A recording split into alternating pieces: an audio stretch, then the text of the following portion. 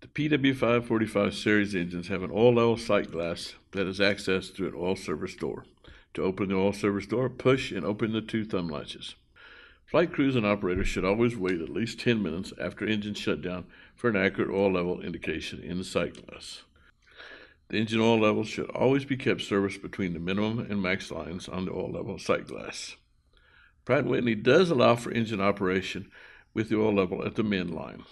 Pratt & Whitney does not recommend engine operation without any oil showing in the sight glass.